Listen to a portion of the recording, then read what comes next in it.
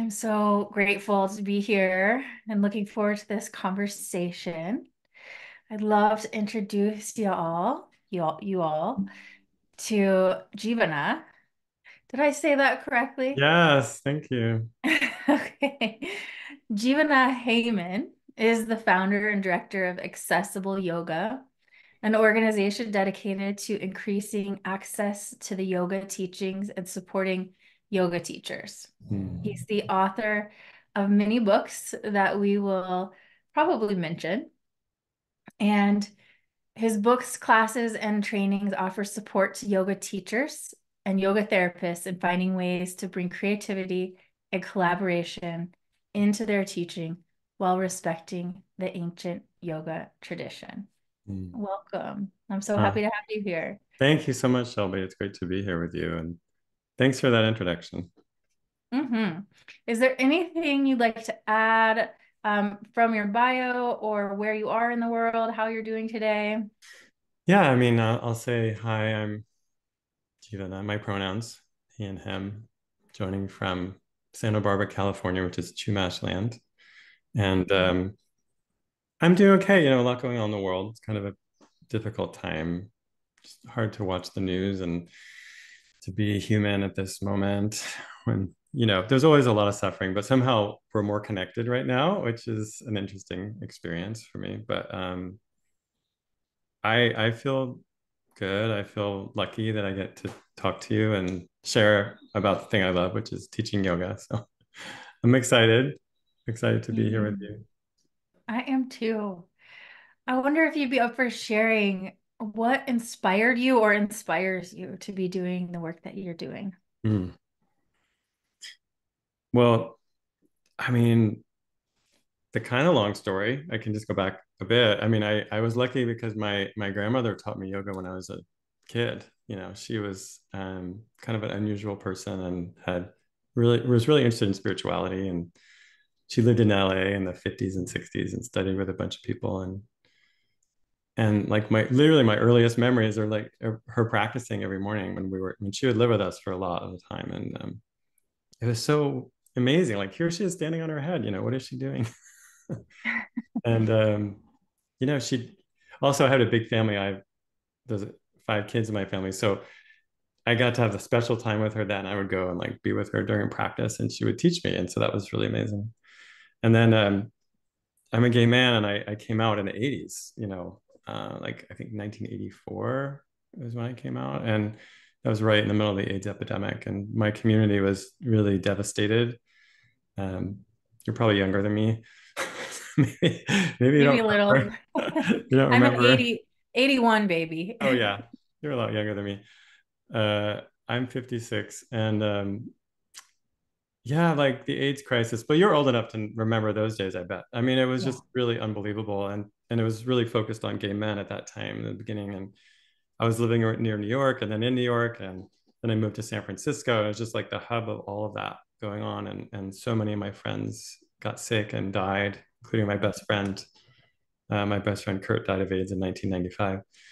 And I became an AIDS activist and just I didn't know what else to do. Like I was just, grieving and processing that was quite challenging and a lot of anger. And so being able to express that through, demonstrating and getting arrested and all that was really productive, I think, at the time for me, just to kind of get it out. But then it was not at one point. It became a little, it was like, yeah, at some point I realized I wasn't able to keep going. Mm.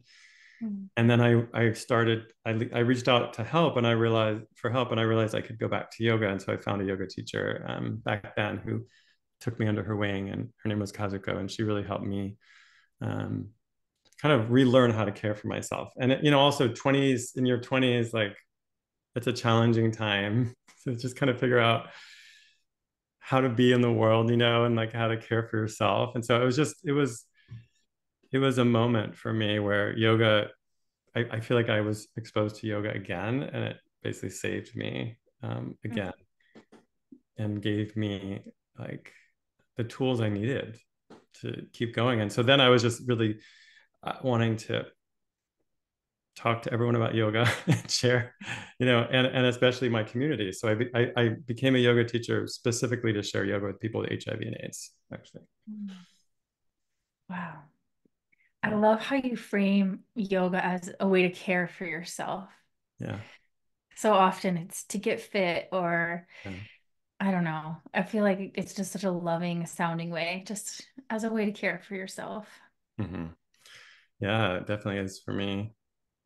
I think I would even say what yoga for me is, it's a spiritual practice. And I think if we look traditionally, it is. And I think spiritual practice is a way to care for ourselves. And, it's interesting to me the way that spiritual practice, especially Eastern spiritual practices like yoga, are sometimes, yeah, like, I don't know, well, culturally appropriated, which is something I think maybe we'll talk about later, but just like how parts of it are taken out and used, and rather than kind of trying to comprehend the fullness, because it's huge. Like yoga is a huge tradition that it's a complicated tradition too. There's so much there, and it's almost like there are sometimes contradictory themes and teachings and schools and threads. So it can be confusing, and so sometimes it gets like watered down because of that, I think. But in its fullness, I think yoga offers self-care in the real sense of the word. Like connecting with myself. Yeah. Oh, beautiful. I'm curious if there was a bridge between that original intention and population to now. I think now you focus mostly on accessible yoga. Is that right? Yeah, yeah, definitely. My students with HIV and AIDS taught me that yoga needs to be accessible. I mean, they showed me, like, I was trained in a particular tradition, and then they showed me like, oh, well, that needs to be adapted for me, especially when they were getting sick or dying. Like I would have students that were literally who died, and Mm. they showed me that yoga offered, support for them even through that process.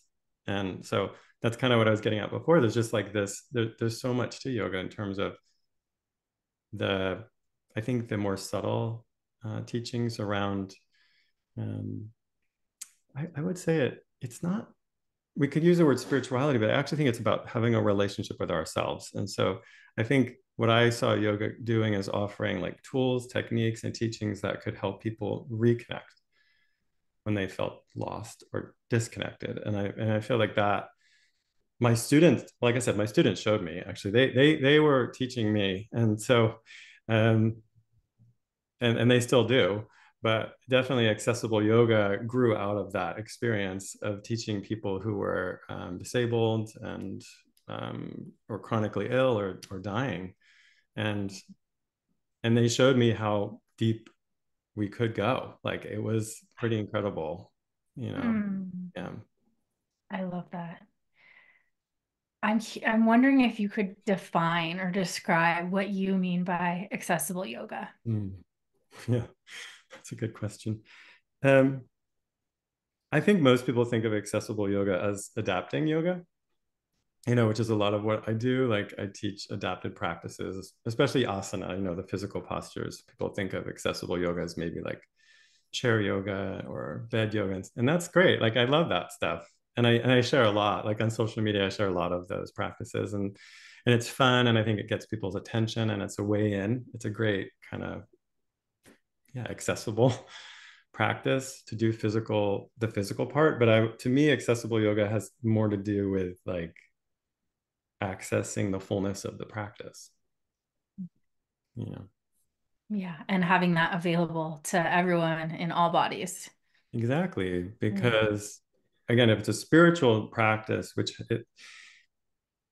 it's universal. Like these are universal teachings that say that we all share the same spirit, this essence. And what I love about yoga is that it's so positive in that regard. It's like the yoga teachings say that that's who we are. We are spirit. It's not like we have to get it or do something. It's more about removing obstacles to that experience. And I just love that very positive approach, that we're just kind of clearing away what's in the way of our experience of our true nature. And that's really the core question of yoga. Um, and so to me, accessible yoga is just like a way of perceiving that and trying to connect with the universality of the teachings and remind myself and my students that it's for everyone. And actually for teachers too. And I do a lot of work with yoga teachers, like as you mentioned in my bio. And I think sometimes yoga teachers need support in seeing that, or even like more than seeing it, but actually like applying it, because it's hard, it's hard to teach to a real diverse group of people. And we're taught specific skills as yoga teachers and tools, and sometimes you really have to challenge yourself as a teacher and learn new skills or new creative ways of sharing yoga in order to make it work for all your students. Yeah. Yeah. It has to be embodied in order to be sharing. That's true. Yeah. And I Yeah. think there has to be hmm, like an opening, like an openness as a yoga teacher to what are my students needing right now? What are they coming to me with in this moment, rather than having this pre-existing idea of this is what I'm sharing, like, I mean, that's okay. You can like create a class and record it and share it online, but that's different than being in someone's presence and then like being able to have a relationship with them, right? And like respond to them in that moment. Um, Seeing what works for them or doesn't work, or just getting an intuitive sense too, like, oh wow, I think maybe I'll share this today. I don't, you know what I mean? Like Yeah, being relationship, connected. being connected. That's it. Yeah. Being I so appreciate the frame because I, I struggled myself with chronic illness for about 2 decades. mm, And I even trained as a yoga teacher, mm, and I couldn't go to classes. I felt alone. I felt like I mm, didn't belong. I felt annoyed when cues were being given that I couldn't possibly pull off. I felt like I had to perform in order to impress my teacher or get their mm, attention. mm. And I just couldn't go to yoga anymore because I only felt angry when I was in there, which is a whole nother layer. I wish teachers knew how to kind of welcome anger and help me really connect with what was going on in that deeper level. And I Yeah. didn't have those teachers back then. Mhm. So Yeah, thanks for sharing that. I think that's really useful. I mean, I love that part about anger. I mean, I think it's, as a yoga teacher, really our job is to just create a container for the students to have an experience and to stop being attached to what that is. And so there would be room for anger if that's what appears. It's like I don't I have a new book which I think we're going to talk about a little bit, the Teacher's Guide to Accessible Yoga, which is really about this. Like, how can you as a yoga teacher build that space, like create and hold that space? And I think a lot of it is to reflect on who you are and do the work yourself, which is challenging, and understand what your needs are, but not to have boundaries and to not really need your students to fill your gap, to fill your void, but to find other ways and to really be present with them in a way like that you can just allow them to be, right? To be mhm. themselves, whatever occurs. Yeah. I wonder if you'd be up for sharing a bit about how you create a container. Yeah. I'm aware that a lot of the folks that listen to this podcast are healing practitioners in various modalities, and we're Yeah. always talking about how do we create a container? How do we support folks to feel more safe in our presence and in our practices? So I'd love to hear your view on that. Yeah, for sure. I have a lot of thoughts. I mean, I think, well, kind of a whole book, to be honest. But let's see. Some points are self-reflection, to spend time not only practicing yourself, whatever you need to do to be centered and to fill yourself up as best you can when you're coming to hold space for others, and also to reflect on your identity and your position in the world, your positionality, and to really be honest with yourself about that. Like, in what ways do I hold power? because I think a lot of the issues that come up are actually these issues of like social identity. And so for me, like I'm a queer, white, cisgender man. And so it's like, I have like a lot of people won't feel comfortable in my presence just because I'm a man. Like that's just not going to work for everyone. So I just need to acknowledge that for myself. Like I just know that. And the more I can be honest with myself about that and who I am and what am I bringing in, or as a white person, like what am I bringing into this space? I think that helps. And it's not going to solve the problem, but that helps a lot. And then kind of going back to what I said before about getting my needs met somewhere else. So I think that's important is that when I'm in relationship with my students, it is a relationship, but it's not that I need anything from them. Like hopefully they're paying me, right? That's what they're doing. They're giving me that so that I don't need anything else. I don't need them to like me. I don't need them to tell me it was a great class. I don't need them to say anything to me, right? I can just be there and support them in that time. And I think that that changes things to be reflective about my needs more, I think can help. And then there's stuff around trauma informed teaching that I think is more just like specific things we can do when Mhm. we're teaching, like understanding agency, your students' innate agency, and the fact that they get to decide what to do with their bodies and you don't get to decide. And that when Yeah. you're offering instruction, it's suggestions. And whether someone does it or not is okay, right? And to try to be careful that you're not creating a competitive environment, right? Where people have to, and also often it's trauma related, where they feel like they need to perform, Yeah. for the teacher. I think, like you mentioned earlier, I think this happens a lot, Mhm. where we create spaces where people feel like they have to conform, they have to look like the teacher, they have to dress like the teacher, and they have to do like what the teacher is doing or what the other students are doing. And it's almost like this weird, like kind of performance, like it's almost like a dance performance. You It know, is. that's not really necessary in yoga. That doesn't create a safer space.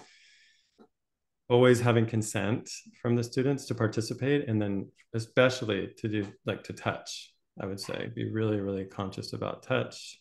Yeah. Yeah, I would say just to avoid touch as much as possible, or at least make sure you have consent. And also, I'd say the other thing that I think will surprise people, and I focus on a lot in the book, is the inter-student relationships. I don't know, the peer-to-peer relationships that happen in group classes that I just, over the years, I've been teaching almost, well, it'll be 30 years next year. And almost all the conflict and challenges that come up in class is between students. Mhm.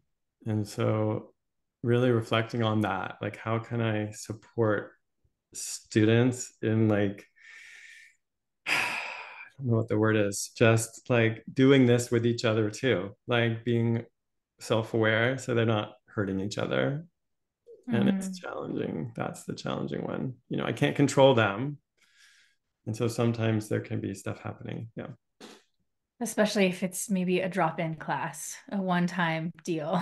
It's hard to create That's that container. that's the hardest. Yeah. Yeah. I really preferred ongoing students, and it's really like a whole different experience, right? When you have Yeah. an ongoing relationship with people and get to know them. But then again, other things would come up, like when between students over time. Someone Yeah. might like be interested in someone and start asking them out, or, and that could create tension in the group. And for them, that could be an issue that you might need to get involved with. Sometimes I have students that would become like my assistant, even though I didn't want them to. And they would start like assisting other students, or sometimes they Yeah. argue over like having the right spot in the class or the temperature of the room or windows open. I don't know. It just, that part became challenging for sure. And I think can Yeah. really hinder that feeling of safety, actually, is what can happen. So, Yeah. being a model, I think of that is important.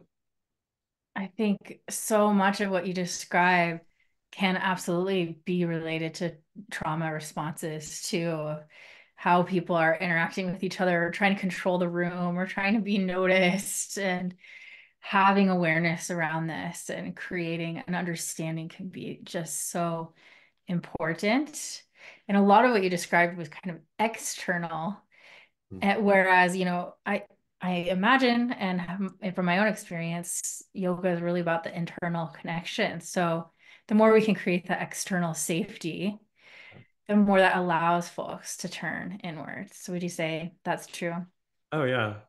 And actually, regarding that, something that I find important is to, as a teacher, to not um, project onto the students in terms of what their experience will be of the Mhm. practice. Because sometimes I found, like, I've dealt with anxiety in my life, and sometimes if I'm in a yoga class, something will make me anxious. And oftentimes it would be like a new subtle practice, like a new kind of meditation or a new kind of breathing practice. And I would find, I remember, feeling anxious and thinking, wow, there's something wrong with me, right? Like Mhm. I'm not good at this. I don't know what I'm doing. I'm not, or I can't do yoga, I can't, whatever. These, like, my mind would just go to some weird place. And I think as a teacher, to be able to give students the freedom to have their experience.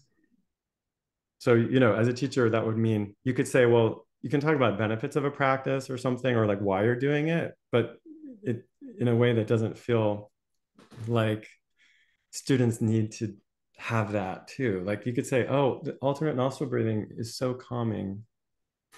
And then I know like half of my students are just like struggling to breathe, like feeling short of breath actually, and I'm like, is that calming? I don't know, so like might Yeah, be, like it might be calming and it might not be. I don't know. right. I love not putting a value judgment and just Yeah. having it be an invitation and an Yeah. experiment. Yeah.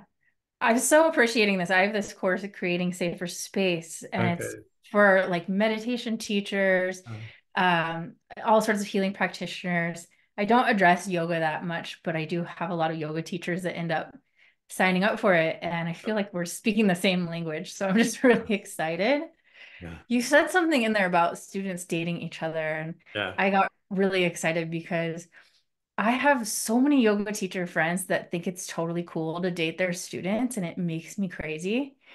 And I am all about being aware of our power, understanding that, even if someone comes for one class, there's still a power dynamic there.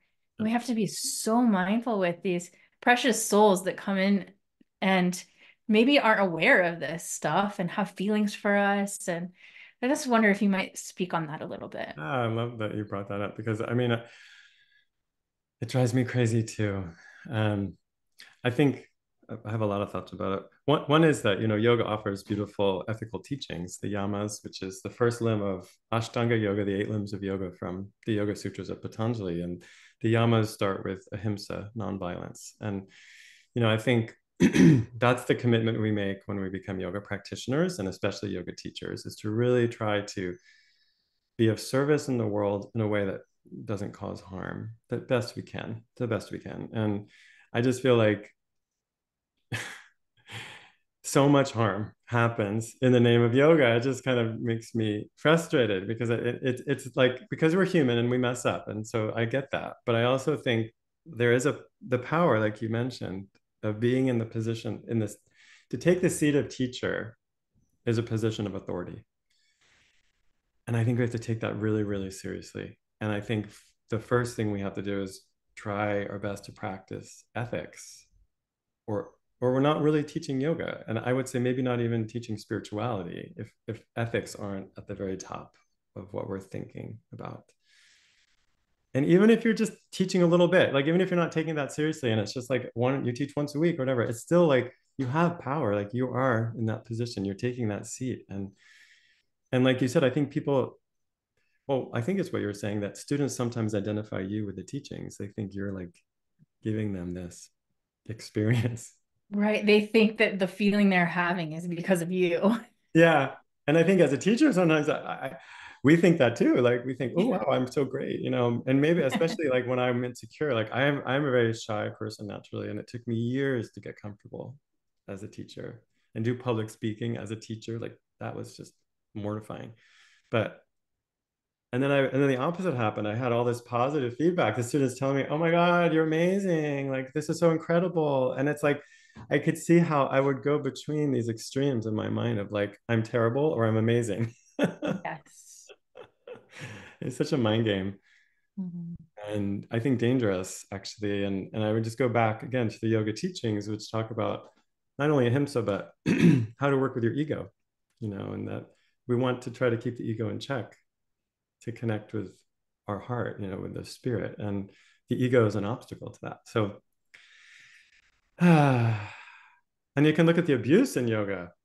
Mm, I mean, my God, so much. so much abuse. And I think in religions in general, actually, I think there's some connection. There's something about spiritual teachings, that holds so much power, and then therefore, because of the power in those practices, um, people use that, unfortunately, um, to have power over each other, Yeah. and that's how abuse happens. And I mean, every major yoga lineage has some form of abuse, which is, including my own. So, I mean, I've definitely, I had a teacher who I considered my guru, and then found out that he was sleeping with his students. And it just took a while for me to process it. I dedicated like 20 years to him and studying with him and learning from him and in the school he created. And then it just kind of fell apart in my mind. I was like, what am I doing? Yeah. Same thing happened with me in my Buddhist lineage. Uh-huh. Yeah, 20 Yeah. years. Yeah. Yeah. So what do you do?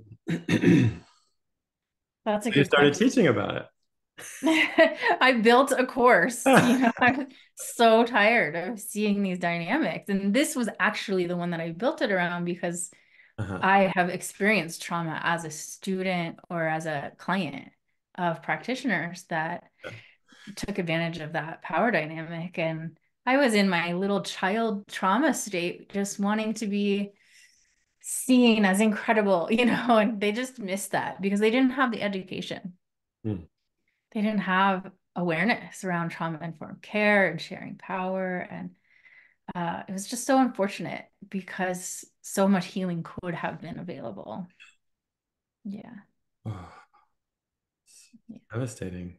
I know. Devastating because it's like students are coming and almost like being born into this new version of themselves, through these practices, like literally like exposing the most sensitive parts of themselves and being so vulnerable and open and then people take advantage of that. And it just, really, it's really horrible to see. And yet I think the people doing the abuse are also struggling. I mean, I'm not trying to just make it all black and white. I think there are, you know, I could see how people get lost, Yeah, as teachers, because it's like, like I was trying to say about myself, like so extreme. Like I had imposter syndrome. I was shy and I didn't believe in myself. And all of a sudden, as a teacher, I was like lifted up on a pedestal. And so I think, it's easy to get caught up in there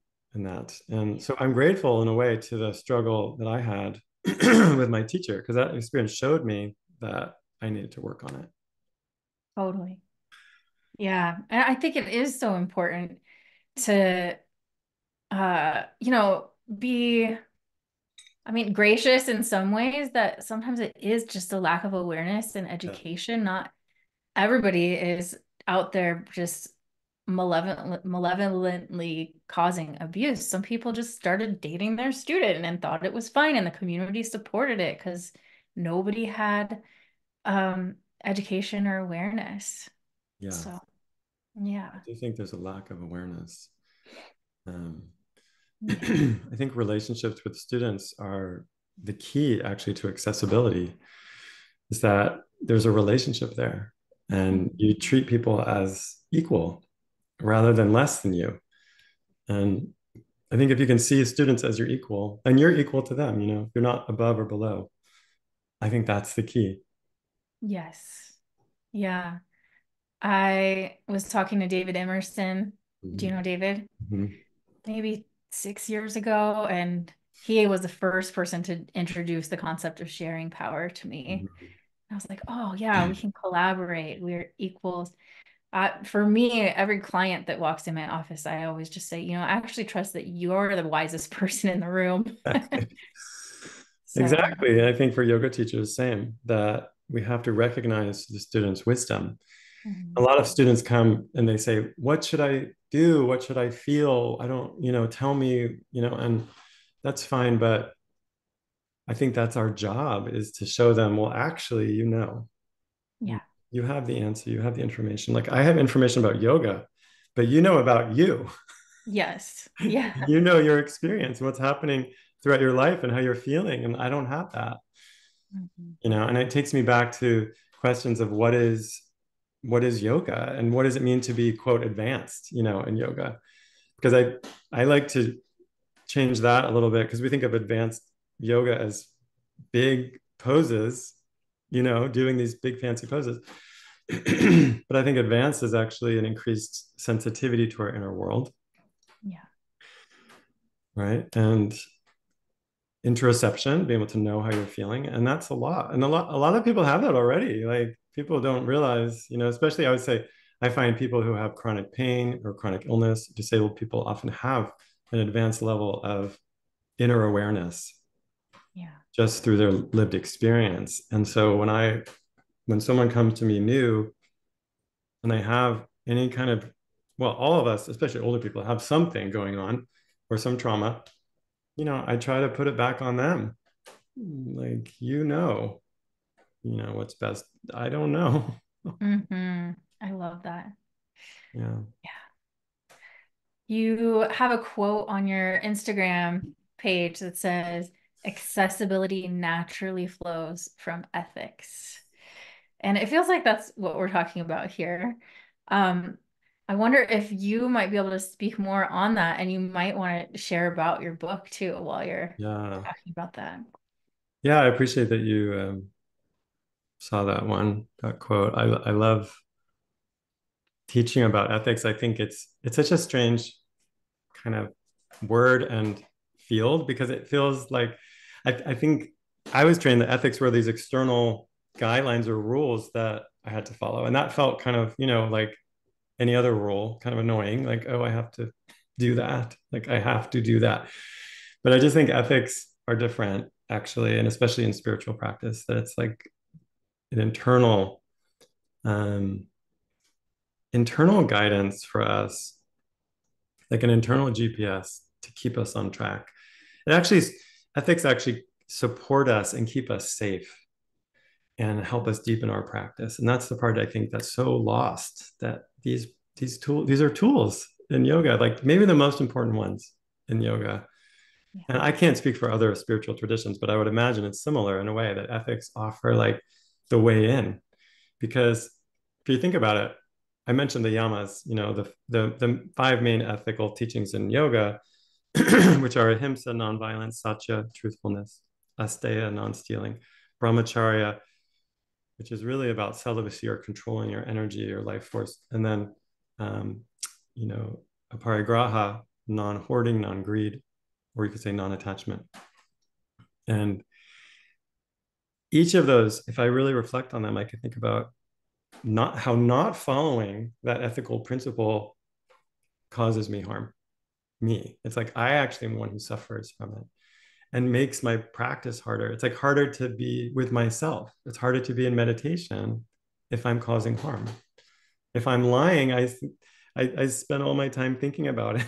It's like disturbs my mind. So it's just like I think ethics are actually an internal support in Yeah. this tradition, at least. I can only speak for yoga, that the yoga ethical teachings are um, there for us as practitioners, and accessibility flows out of that, because to me accessibility is simply about connecting with the depth of the practice and making it available to everyone. So it just naturally flows that as a teacher or someone who has the power in yoga, that you can create supportive communities by welcoming people, not harming them, not stealing from them, or stealing their time or their resources or their ideas. And not being greedy about it, just all that. It's like that's what creates a nice supportive community.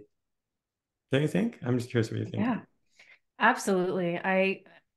My personal Buddhist Theravada ethics are designed the same way. It's like whatever disturbs your own mind is the issue, right? And so it's important to have a container, which are those ethics, so that we can be at peace, right? Yeah, I mean that's actually almost the definition of yoga is Mm. quieting the mind. And most people don't know that. That yeah, they think yoga is the asana stuff, but Yeah, um if you look at the Yoga Sutras of Patanjali, the second sutra is Yoga Chitta Vritti Nirodha, which means, you know, quieting or calming the mind is yoga. yeah, And then the next one says, then you abide in your own true nature. So then you experience the peace that's you.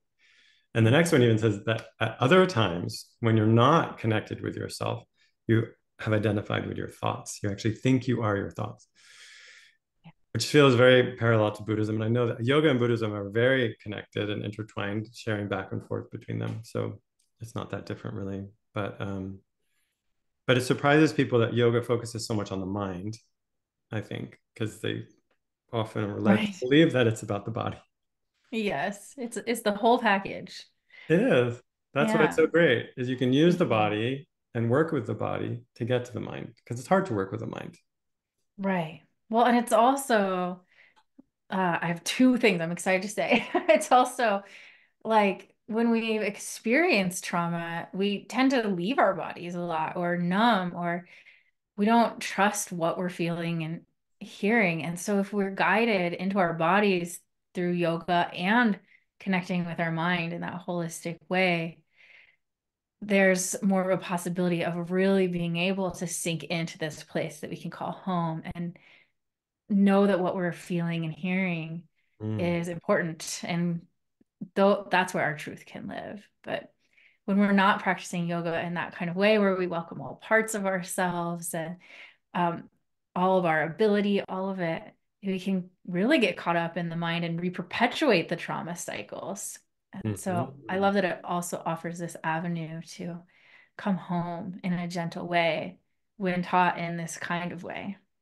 Yeah, exactly. I love that too. I love that connection to trauma. And I do talk about trauma a bit in the book. I talk about how actually I interview a teacher, Natita Gesell, who's wonderful. I don't know if you know her. She teaches on yoga for trauma, and she has a new book out. I think it's Trauma Conscious.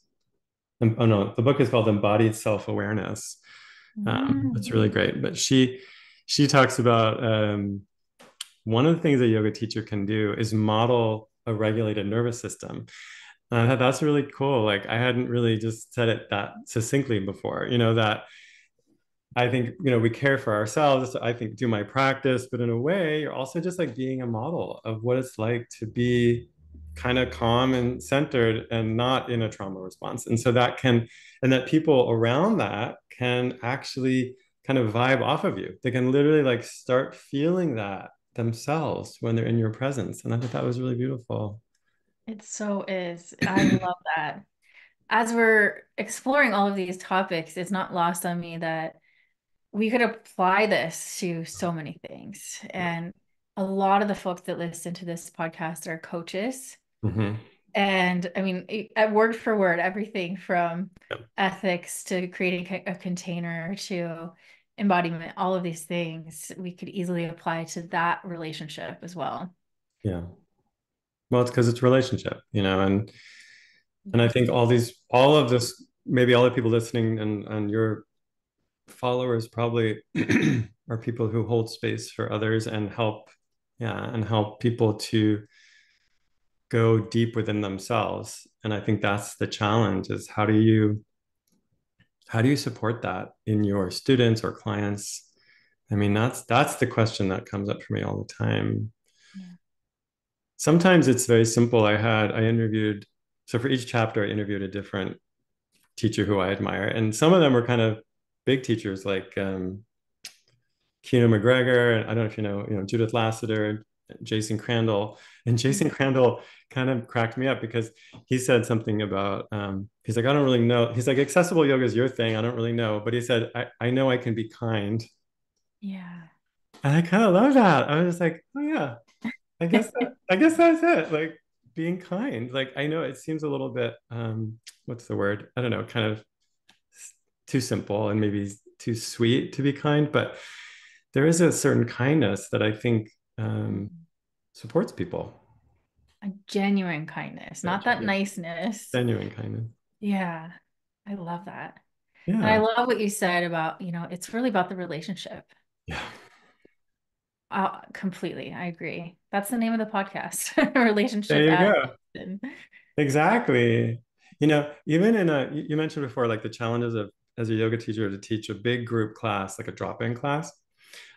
I would still say, even in that context, you're still in relationship with each of those people.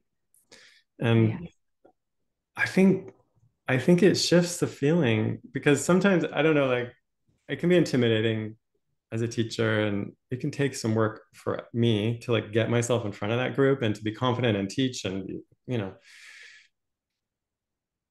I think it's the next level of that to actually recognize that I'm just being there in relationship to them and that really everything I'm doing is about that relationship. Whether we just have like a moment of eye contact or a smile or even if I don't ever really ever get to talk to them, which is unfortunate, but that does happen. There might be students or like when I teach online, I teach big groups sometimes. I can't even see them all the time. I just know they're there and that I'm trying to have a relationship with another human. um, Yes. it just changes that. Yeah, you know what I mean. It's not Mhm. like lecturing from a podium. I don't know. I think you describe it perfectly. I can feel it as you're talking. Okay. Yeah.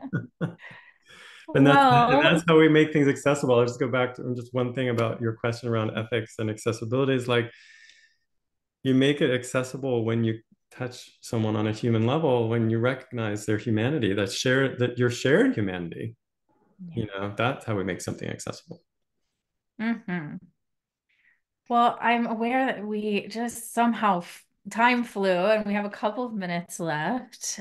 If you'd like to talk about all three of your books or other things, I'd just love to share with people how they can find you and what they will find. Mm. Yeah, I mean, mostly I train yoga teachers, so a lot of my courses are for yoga teachers mostly. And I do courses on all aspects of this. And I host series with lots of other guest teachers. That's my other fun thing to do is I really love to platform other voices. And so you can check out Accessible Yoga School. We have courses on all kinds of things. We're going to do one on like yoga for neurodiversity and making Mhm. meditation accessible and chair yoga and I run an accessible yoga training. That's the longest one that kind of covers all the things. And then, yeah, I have three books. I mean, the first book is accessible yoga. It's really more just like of a guide with a lot of photographs and kind of just inspiring people to adapt the practice for themselves.